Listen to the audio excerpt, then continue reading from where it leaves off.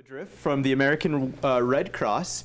February is National Heart Month, so we thought it'd be very important to teach you how to have some CPR skills, because a lot of people don't realize that there's a difference between immediate responders and first responders, right? Correct. I think the first thing people think of when an emergency happens is to dial 911 right away, first off, and to kind of wait till the professionals get there. But as you had said in the break, the first 2 to 3 minutes are the most critical in that emergency. For every minute that drops, the odds drop of survival. So yeah, this is, when you say immediate responders, we're talking bystanders. Bystanders, yeah. You know, basically we want to train as many people as possible. So if something happens, they've got that basic hands-only skill to at least give that person a fighting chance. And can we differentiate? What's the difference between, you're teaching us hands-only CPR, right? When I was taught CPR, I was taught the combination of the respiratory breath, the kind of the rescue breath version of CPR. What's the difference between the two? Well, hands-only by inference is going to explain that, and we still teach both. Okay. It's a lot more extensive to learn the full CPR, which does include what you know, the rescue breath. The rescue breath. The difference is that this would be just hands-only. Okay. And so you would forego the rescue breaths, but you would really you know, get the basics down so you can get that heart going. Just really focus on pumping the heart, getting the oxygen flowing back in the veins, and getting all of that going again. Plus, I think the benefit as well is it's kind of it's in the moment, it's kind of hard to remember all of these steps, right? Okay, now I need to tilt the head back. I need to then do 3 breaths, and then I need to pump the heart. With this, it's more of just get right down to business, kind of just get right down to pumping the heart. Yeah, same approach, same rhythm, and the thing is too, if you have the opportunity to secure an AED, that would be part of the equation that you would learn in a full CPR. But this is just the real basics. Perfect. Well, you brought in a mannequin today to kind of show us how to do the hands-only CPR, and typically you would be positioned more towards the ground and be over, but for demonstration purposes, we have it here on the desk, the table right now.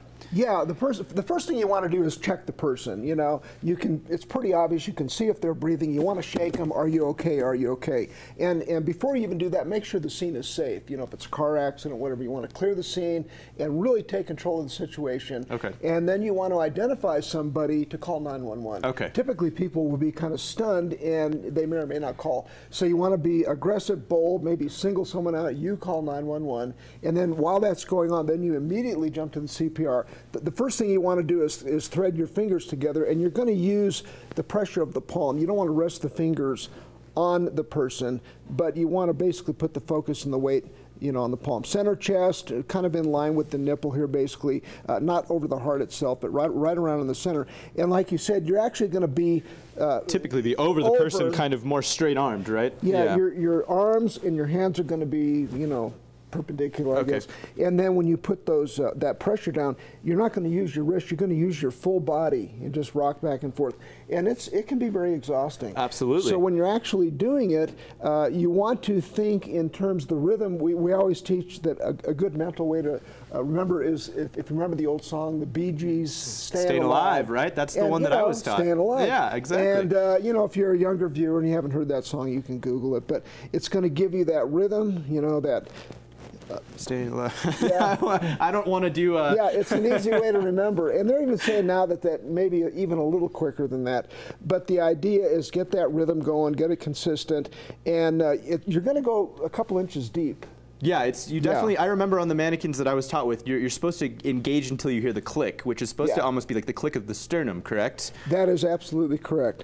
And you may break some cartilage, you may crack ribs, but importantly, you're saving this person's life. That's the most important. The ribs heal. This person you're rescuing them is the important part. And I think you made a really great distinction when you were talking earlier that it's very important to, and it can be hard for some people, but someone needs to take that leadership role right away and kind of say, because you said a lot of people are stunned, what's going on, we'll just wait till they get here. But someone needs to say, okay, you clear traffic, you call the police, and I'm going to handle this right here. And that's very important. And if there's an AED available, maybe it's a school, something, you know, most have them now, you dispatch somebody to go secure get that as well. And then in the full training, you'll learn how to use that. And again, the difference here would be the rescue breaths. You know, every 30 compressions, you would tilt the head back, make sure the airway's clear, and you would give 2 quick 1-second breaths, and you want to see the chest rise. So 30, 2 rescue breaths, 30 at least 5 cycles as you're doing the AED. It's going to kind of walk you through it.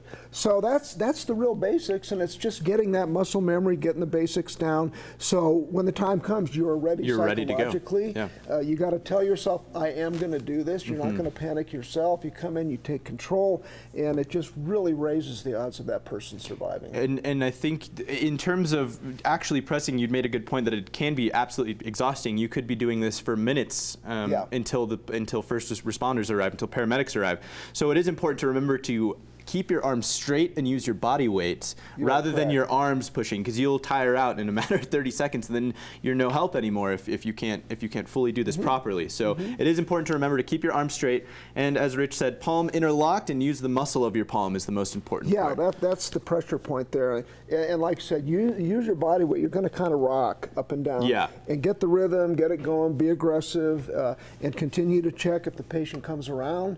That's a very good thing. You just kind of wait for the paramedics to arrive, and hopefully you've done your part to make that person survive that incident. Excellent. And Rich, you guys provide, through the Red Cross, I'm sure you guys provide certification and training in this as well. Where can people kind of get a hold of those classes and get in for some more extensive training in CPR? Yeah, you can go to redcross.org /take a class. It's pretty easy to navigate. Okay. And that'll take you, you can kind of drill down to your local zip code. You can plug it in. It'll give you a class schedule. CPR, hands-only CPR, we just started really doing this aggressively. There is no charge for that. Okay. Full CPR is going to be a pretty extensive course, several hours, and you will also learn basic first aid. So more extensive first response in terms of healing wounds if there's open lacerations, rather than just trying to revive someone. Yeah, and that's extremely important, Absolutely. especially bleeding. Unfortunately, you look at these tragic shootings, and the people that are right there that have that first aid training as well, they can also save a life. Absolutely. And as you said, the first 2 to 3 minutes are the most critical in saving a life. If you are hesitant to get there or hesitate even by a minute or two, you said the chances drop dramatically. So that's very important. Yeah. I don't remember the exact statistics, but every minute that passes, I believe the percentage drops at least 10%. So that clock is ticking, and those odds are being reduced. So if you can get right on it, it's going to... Perfect. Yeah. Well, thank you so much, Rich, for joining us today and sharing this very important information. It's absolutely necessary to know at least just this basic way of reviving someone in case of emergency. And we have a first aid app as well. You can download. Oh, excellent! That's great. A lot of info on that, but get a class, make yourself confident, and go for it. Everyone should at least know the hands-only section of CPR. Yeah. I agree. Well, as Rich said, the first 2 to 3 minutes are the most critical, so head over to redcross.org, check out some of their classes so you can get in for a hands-only CPR class, maybe some more extensive training as well. We'll be right back with much more on the Mountain Morning Show right after this break. Don't go anywhere.